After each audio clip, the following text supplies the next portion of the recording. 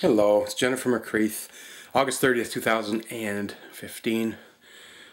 Saw that the Premier was running his mouth off again in the media, weighing in on the federal election, saying that he'd like reps from each of the political parties to represent Newfoundland. He didn't mention them by name, but I'm sure he's referring to the big three, as I believe he alluded to when he opened his mouth about this same issue a few weeks ago.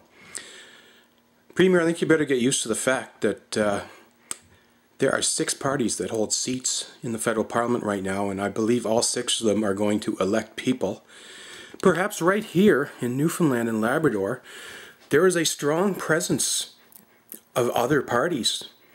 Strength and Democracy, my party, is running me and will likely run a couple other candidates.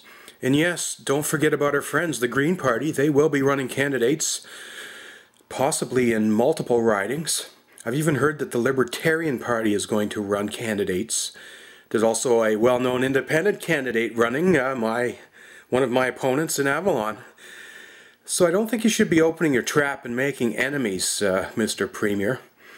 Because when you do things like that, you upset the electorate, you upset all the candidates.